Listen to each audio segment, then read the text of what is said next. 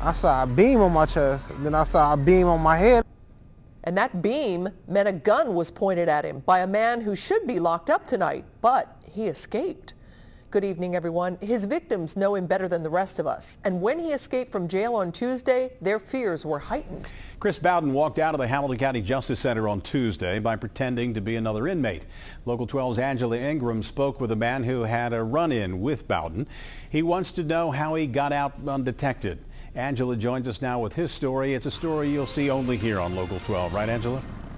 That's right, Rob. And the man tells us that back in May, he had a run-in with Bowden. He says he doesn't even know Bowden, but Bowden pointed a gun at his head and his chest. That gun had a laser sight on it, very similar to this. So he sees this dot pop up on his head and again on his chest. Obviously, he knows he's in some serious danger.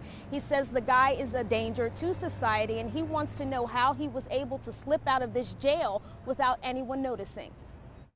I mean, I had never heard of nothing like that. And for him to get past so many people. A man who had a gun pointed at him wants to know how the suspect slipped away from authorities. Sheriff's deputies say Tuesday afternoon, Chris Bowden walked out of jail pretending to be another inmate, Darius Dabney. It's just beyond me how he got out. Him being on the street ain't a good idea. It's either going to be him or somebody else. Court documents show Bowden had been released on community control after a violent robbery last year. While he was out, police say Bowden pointed a gun at a man in Cheviot.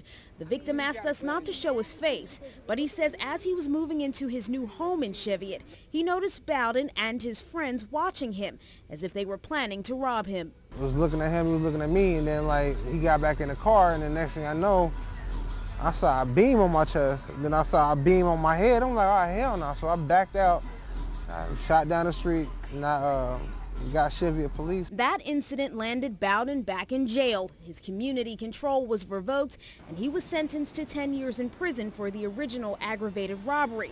Then the escape happened. The victim says his concern is for his family's peace of mind. When it comes down to your family, you don't think of being scared. You don't think of being like, well, what if he comes after me? I'm pissed at this point. My kids already want to move. The victim says his family members tell him that they've already seen the marshals out looking for Bowden. He says as soon as they catch him, the better off people will be before someone ends up getting hurt. Live tonight at the Hamilton County Justice Center, Angela Ingram, Local 12 News. Rob, back to you. Angela, thanks very much. Deputies say they're looking into their policies and procedures after Bowden's escape. They also call the escape, quote, a rare occurrence.